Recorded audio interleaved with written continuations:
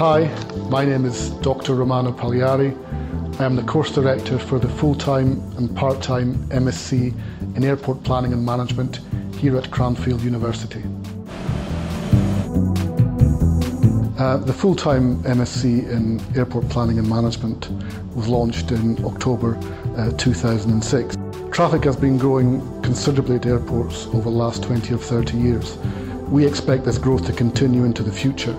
As a result of that, there is demand for new airports to be built. This will create demand for graduates with skills in planning airports, in designing airports, in the management of commercial activities in airports and in airport operations.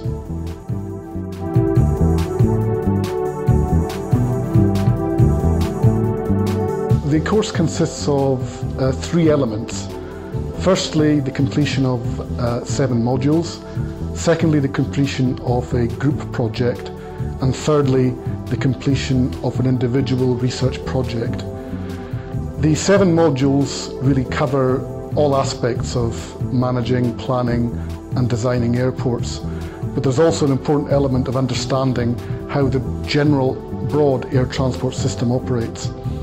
We also help encourage and develop student skills in quantitative research methods, so that's one module that is also covered. In terms of the airport-specific modules, these are strategic planning and environmental management, airport design, airport operations and airport business management. The aim of the group project is to bring together all the skills and knowledge that has been developed during the course and putting it to solve a particular research problem. For example, last year's students undertook a project which looked at designing a new passenger terminal for a British regional airport.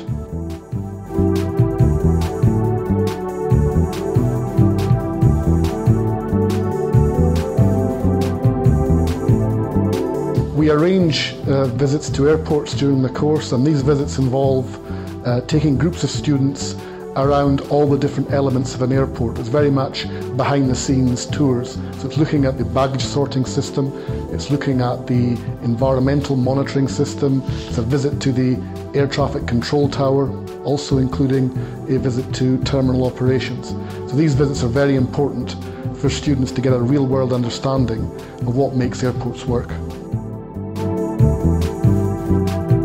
We also have very close links with various organisations. We provide research, for example, to the European Commission, to Eurocontrol, a number of important companies.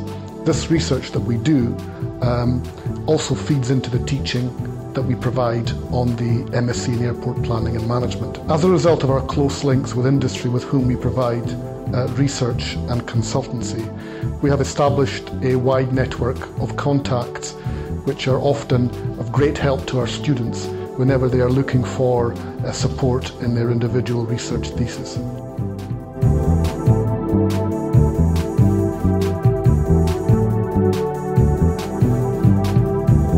On each module there are visiting lecturers representing various airport organisations and related companies, and they bring immense benefits to the course. And we bring these visiting speakers from various companies to provide those important case studies which illustrate the application of theory to practice.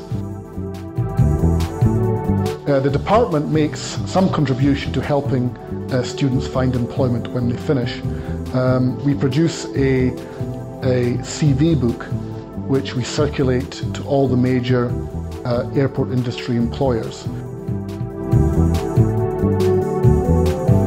Typically our graduates would work with an airport authority. There are also opportunities in many of the management and planning consultancies that work with airports. And there are also opportunities to work with the many different suppliers that help support the growth and development of the airport industry.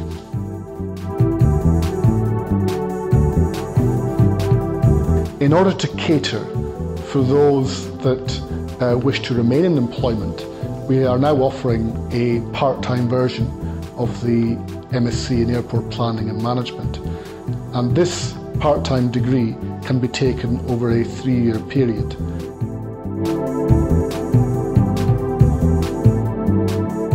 If you would like to contribute to this expanding and exciting industry, then please visit our website and find out more. And I very much look forward to meeting you when you do decide to come to Cranfield.